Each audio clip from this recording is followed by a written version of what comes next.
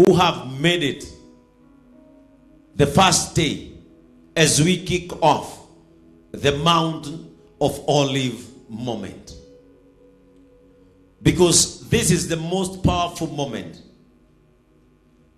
that it is very hard to hear what we are going to teach from today up to Friday in a Sunday service.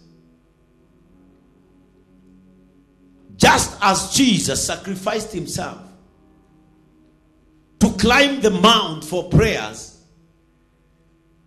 prayers belongs to people who understands what sacrifice is.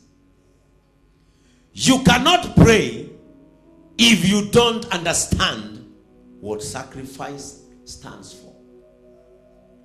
Prayer is sacrifice. Praise the name of the Lord. Kando na yale mambo yote hufanyika kanisani, maombi ndiyo dhabihu ya kujitolea. Kwa sababu maombi hayapendwi. Praise the name of the Lord. And what believers don't know is that prayers is the powerhouse for believers. Maombi ndiyo nyumba ya nguvu ya waumini. But people don't love prayers. Watu hupenda kurukaruka sana. Tunasherehekea ushindi wa Bwana, jina la Yesu ni ngome imara. Kurukaruka watu wanapenda. Lakini watu hawapendi maombi.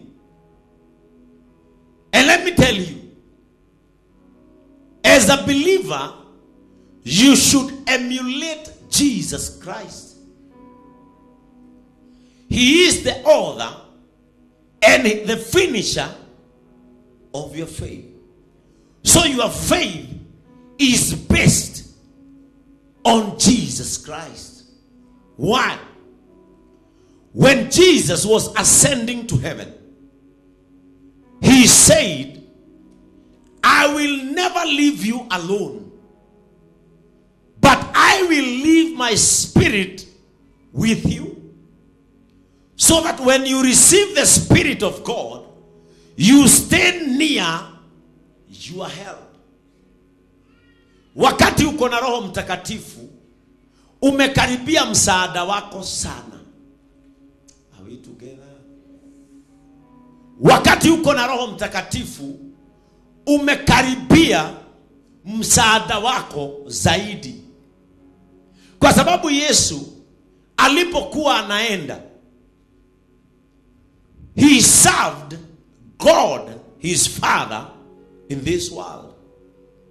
Na akajua ya kwamba mimi mahali naenda, ninaenda katika utukufu wa baba yangu. I am heading to the glory of my Father. But in Jesus' heart, and that is where I want to place you from today, may you fit in the heart of Jesus. In the heart of Jesus, he knew well that there is mankind and I was born. I am the reason for mankind. And as I am going, damatiga weruine we joy. Datiga do akwa kudu, because Jesus lived in this world. Are we together? Yesu hakutuacha mahali hakuishi. Kwa hivyo alielewa zile shida zinapitiwa na mwanadamu katika ulimwengu. And that is why the coming of Christ was brought in a manner that a mankind comes in. Yesu alizaliwa kama mwanadamu. Na ndio maana Mariamu alibeba mimba ndio watu waamini yako na mtoto. Leo mwanamke akiweza tokelezea hapa na akuje na mtoto na hatujamuona na mimba, tutaita polisi. Kwa sababu hatukumuona na mimba. Kwa hivyo ndio iwe ishara ya kwamba Yesu amefika. Alipitishiwa mwanadamu, lakini ukuu wake ulikuwa wa kiroho. Are we together? Jesus had to come as a human, so that human can understand the coming of Christ in the world. Kwa sababu mwanadamu ni mtu wa mashaka. Kwa hivyo lazima Yesu angeletwa kama mtu, ili mtu na mtu wasikizane. Praise the name of the Lord. But the difference between us and Jesus was the supernatural creation of God in him. Ule uungu wa kiroho na ukuu wa Mungu uliokuwa ndani ya Yesu. Huo ndio tofauti yetu na Yesu. Lakini mambo mengine yalikuwa kama ya mwanadamu. Kutembea mwanadamu, kuongea mwanadamu, kurelate na watu mwanadamu, kula chakula mwanadamu, ili aweze kutangamana na mtu, kwa sababu alikuwa ameletwa duniani ili aweze kusambaza neema ambayo mwanadamu hangesambazia mwanadamu mwenzake. Praise the name of the Lord. Ile neema mwanadamu hangepea mwanadamu mwingine, Yesu akabeba hiyo neema ailete. Na ndio maana alipokuwa anakufa, Yesu akasema, sitawacha mwanadamu peke yake, nitamwachia Roho Mtakatifu ili awe msaidizi wake. Na ninataka ushike hapa vizuri. Holy Spirit is a clear spirit of God that resided in Christ, awaiting human for mercy. Roho Mtakatifu ni nguvu takatifu za Mungu zilizoishi ndani ya Yesu, zikigojea mwanadamu azichukue, uungu uingie ndani ya mwanadamu. It is through Jesus Christ that Holy Spirit came to us, so that when we get filled, godliness fits in human. Wewe haukuwa mtu wa Mungu. Are we together? Haukuwa mtoto wa kifalme. Wewe wagirirwo ni gukua. Kiria giatumire utore muoyo ni tondu Jesu atwikire gikuo nigetha we ugae muoyo. The death of Jesus Christ brought life in mankind. Sasa umeshika? Listen to this. Before we climb the Mount of Olives, Jesus Christ lives in you through Holy Spirit.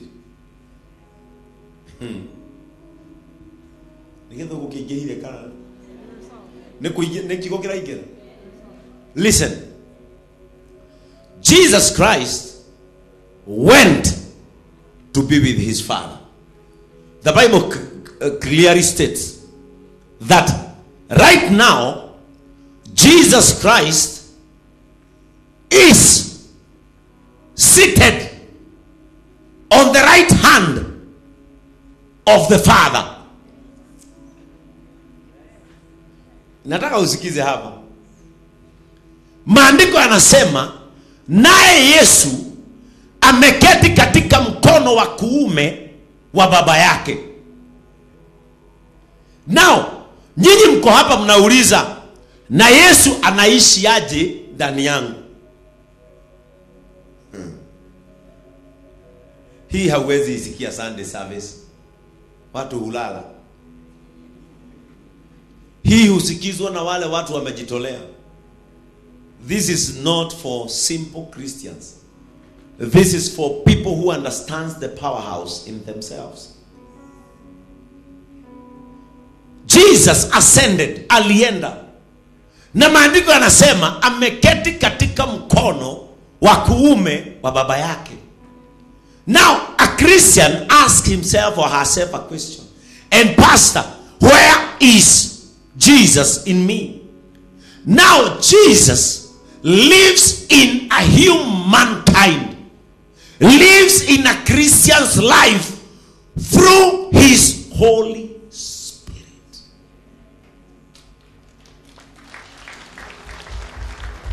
Praise the name of the Lord. You are the way you are spiritually. That is why it is called spirit. You are the way you are because you received Holy Spirit from a going Jesus for a staying man. Ulipokea Roho Mtakatifu kutoka kwa Yesu anayeenda, ili ubaki na Roho Mtakatifu asaidie mwanadamu atakaye baki. Kwa sababu Yesu alijua hii dunia vile nimeienda, huyu mwanadamu hatatoboa bila Roho Mtakatifu. So Jesus received Holy Spirit from God for his survival in the world when he existed. Jesu aheirwo Roho Mutheru ni Ngai nigetha umuteithie gutuikania guku, tondu kundu guku ni kuritu muno. Bwana Yesu asifiwe sana. Na nikio Jesu areto akareherwo mutumia agitharia. Yesu analetewa mwanamke mzinifu. Wakati mwanamke aliletwa akapiga magoti. Sikiliza vile Roho Mtakatifu hufanya kazi.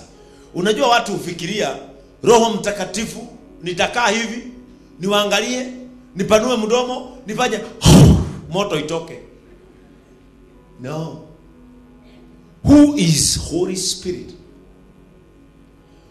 Holy Spirit is the life of Jesus Christ that was given to us as a breath of life from him. Ni nguvu za Yesu alizoziacha kama pumzi yetu ndani yake, na hizo ndizo nguvu ambazo zinatuhimiza kutenda wema, kuongea wema, kusema wema, kutembea wema. Without Holy Spirit, you cannot imitate what Jesus did, because Jesus used Holy Spirit to do whatever he did in the world.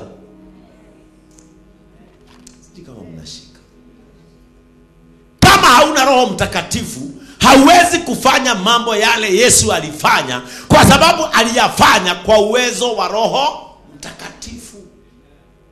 Na ndio maana akatuachia Roho Mtakatifu, kwa sababu alijua Mungu Baba yangu aliniweka Roho Mtakatifu nimtumie duniani hii.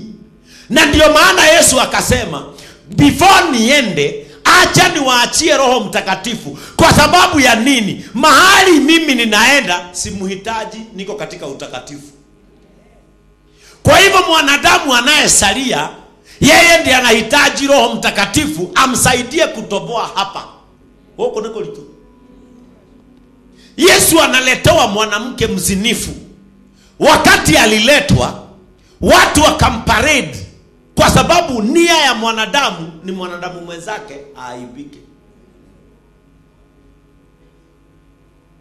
Nia ya mwanadamu ni mwanadamu mwenzake ajifunike uso akitembea kwa barabara. Lakini nia ya Kristo ni tuwe na uhuru wa kutembea kama tumesimamisha uso, kwa sababu ya nguvu za Roho Mtakatifu. Na ndio maana akatuachia Roho Mtakatifu na akasema, whoever that is in me is now not under any condemnation. When you receive Jesus Christ, you get out of all blames, because the spirit of greatness has come upon your life. Sasa nimeona umeanza kushika. When you receive the Holy Spirit, unaondolewa katika darasa ya hukumu. That is why mimi wanawaambia hii ni kanisa bila hukumu. Kwa sababu unapopokea Yesu Kristo, unaondolewa katika hesabu ya watu wa kuhukumiwa. Because the law of Christ brought life and freedom. But the law of mankind was to kill and destroy. Praise the name of the Lord. Lakini sio kusema sheria za kina Musa hazikuwa zinasaidia. Zilikuwa zinasaidia, because Jesus was birthed. Jesus was first birthed The idea of Jesus Christ was from the Old Testament. You remember? And now from those days, Jesus came with a new law of mercy, with a new law of grace. That is what Jesus brought. That Moses said, kill this woman. The law of Jesus is let him or let her live. Hiyo ndio tofauti ya sheria ya Musa na sheria ya msalaba. Musa ni kwamba tukipata huyu mama amengoa huyu jicho na yeye tunangoa. Lakini sheria ya Yesu inakuja, ukinigonga hii na kupatia hii ingine, unatosheka, unajiendea.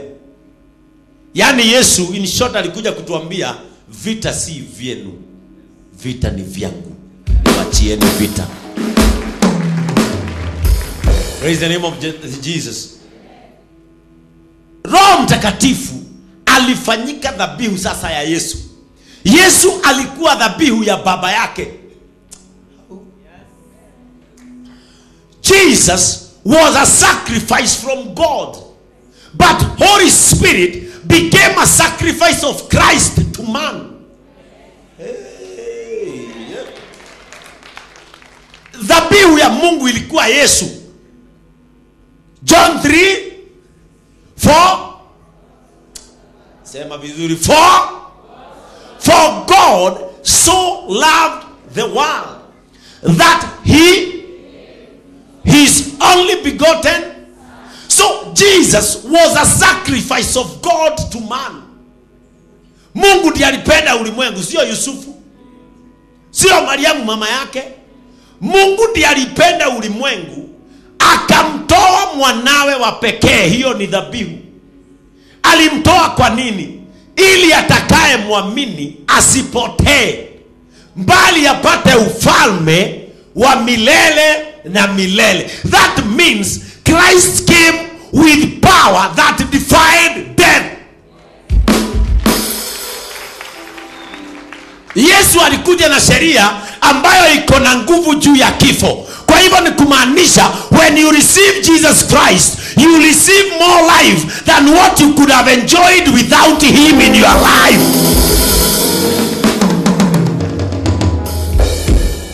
Yesu alikuja na uhai. Ndio kama wewe ulikuwa ufikisha miaka 40, ukimpokea una receive the abundance of life. And Jesus came with the life that we will use here, and even when we shall die, we will use that life in eternity.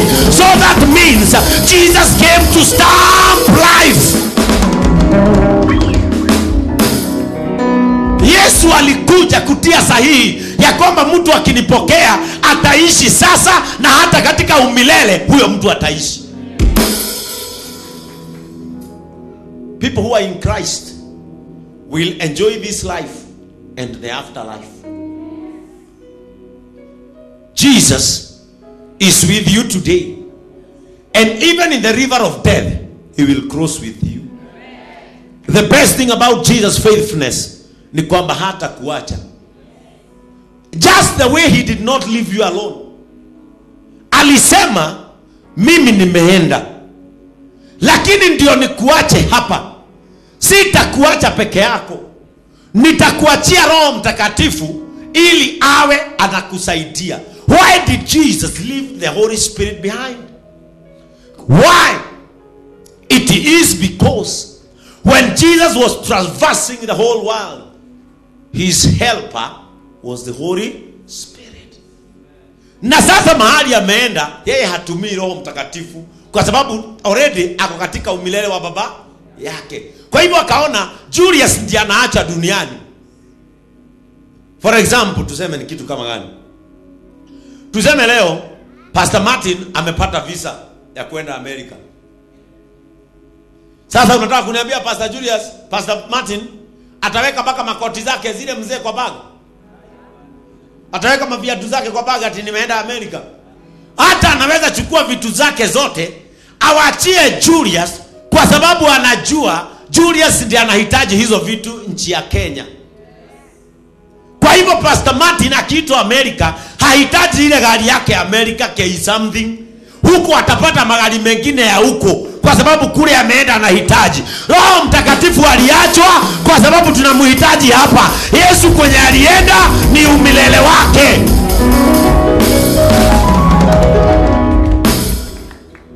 Sasa imeingia.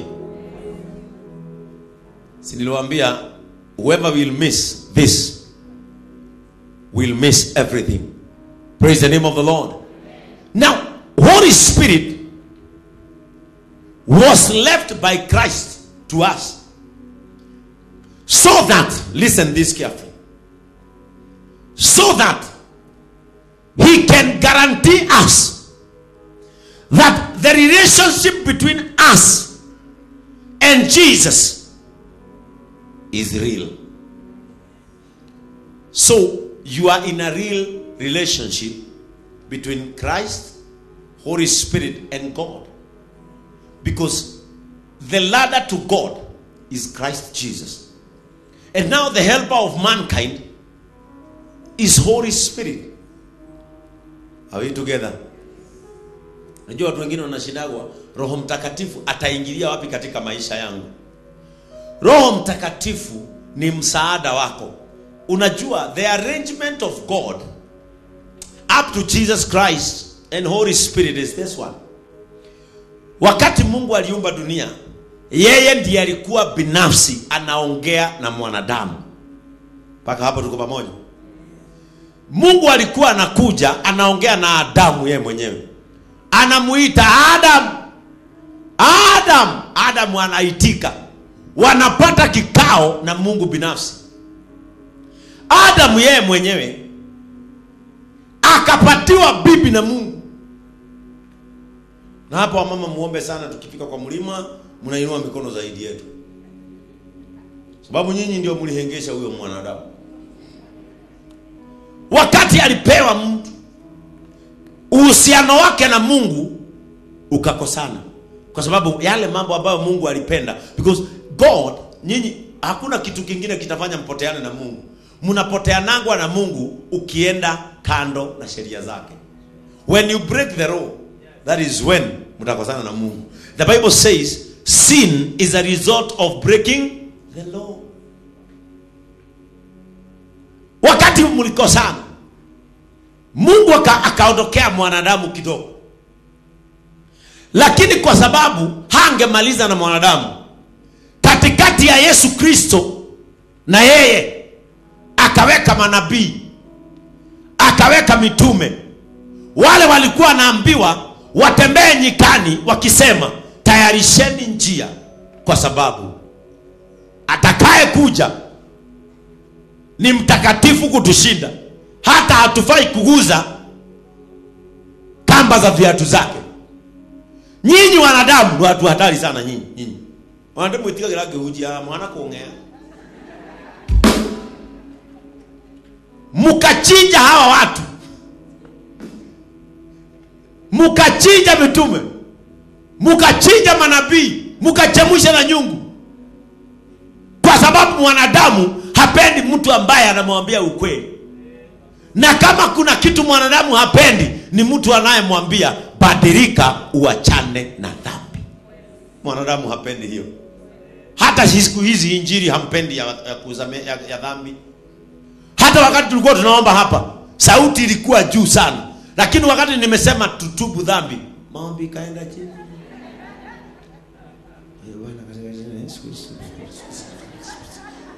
Lakini ukiambia watu itaneni juu mbinguni, Mungu atukumbuke, Baba katika jina la Yesu Kristo niko hapa unikumbuke, lakini maombi ya kutubu dhambi, watu hawapendi mambo ya kuambiwa kutubu dhambi. Na wale mitume walikuwa wanaambia watu na manabii, badilikeni, tayarisheni njia zenu, kwa sababu yule mtakatifu hapo njiani anakuja. Mukashika kungea, kupika na nyungu, kupiga na mawe. Mungu hakumaliza na mwanadamu. The best thing about our God, he will never finish with human until his mission and reason is accomplished.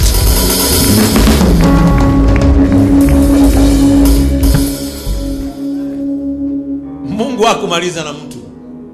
Mungu akaangalia akaona, I cannot let mankind go. I love them.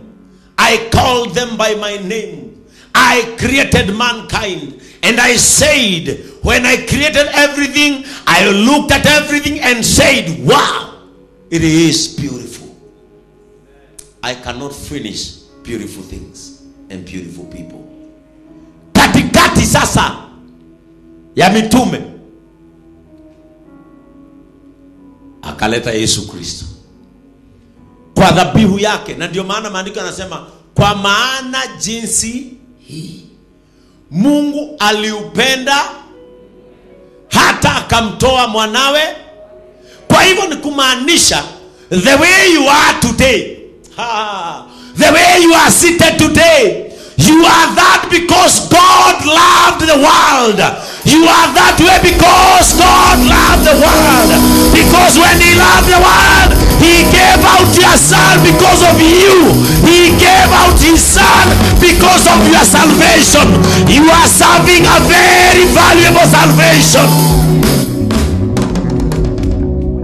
Ambia mwenzako, I am an asset bought by God for God. Ambia mwenzako, gharama yangu ni upendo wa Mungu. His love became your life. Because when he loved the world, he introduced Jesus to you. When he introduced Jesus to you, he introduced eternal life in your life. When God loved the world, he introduced life. Jesus means life. Because the Bible says, I am the truth, I am the way, and I am the life. So God, when he loved the world, he introduced life into you. So even when people think that you are dying, tell them, no, I have life in me. God is in me. Jesus is in me. I share godly life because he loved the world for life. Now, when Jesus came, kama Yesu angejua, hangehubiri mambo ya kutubu dhambi. Angefurahisha mwanadamu, angekuwa uhai mpaka saa hii. Na ndio maana unaona wachungaji hupitia vita, kwa sababu wanasema watu watubu dhambi. Watu hawapendi kuambiwa hivyo. Watu wanapenda kuambiwa vile wanataka katika masikio yao. Watu wanataka kuambiwa, endeleeni na uzinifu, endeleeni kulewa pombe, endeleeni kuvuta bangi, endeleeni kupiga umalaya, endeleeni kuibiana wanaume, endeleeni kuibiana wanawake. Watu hupenda kuambiwa hivyo. But on this altar, I will always speak about Jesus Christ, the resurrection, life, and the repentance and the forgiver of sins. Atakaye sikia kunikatakata shingo, anikatakate. Hiyo ndio gharama ya wokovu wa watu wa Mungu. Always speak Jesus. Ongea tu ukweli, wacha wakutukane, wacha wakudharau. Always speak the truth. Huwa mimi nawaambia ukweli. Inaweza kuwa hapa na ziambiwe zikimbie Eldoret zikiwa na uongo. Uongo itoke saa 12. Na uongo ikiwa Nakuru, ndio ukweli iko hapa ikifunga viatu kamba. Hapa. Na ninakwambia within some few minutes, uongo itapitiwa na ukweli timboro. Lies cannot go far. Hubiri ukweli, ukose pesa. Sababu nyinyi mkiambiwa uongo ndio mnatoanga pesa. Wacha ni hubiri ukweli, nikose pesa. Mungu hata nikosea chakula. Wacha nitaingia the road store, nichukue unga mbili, hiyo imenitosha kwangu. Lakini sitakudanganya hadi nikutishe na kifo hapa. No one can take your life apart from God who brought that life in you. Sasa unatishwa hapa, unaambiwa nyanya yako anataka maisha yako. Apeleke wapi? Ako na nguvu gani ya kuchukua? Kama mtu hajaweka uhai ndani ya kitu, hawezi chukua huo uhai. You cannot take life out of something that you never put life in it. It is God who is responsible of this life, because he is the one who brought life in it and also sacrificed life for it. Yesu aliletwa kama dhabihu ya uhai ndani ya mwanadamu. Kwa hivyo hata kesho mtu akikuangalia akwambie, sasa unakaa aje, mwambie sitaki kujua. Kile najua cha maana ni kwamba aliyefanyika uhai wa milele ako ndani yangu. Aliyefanyika uhai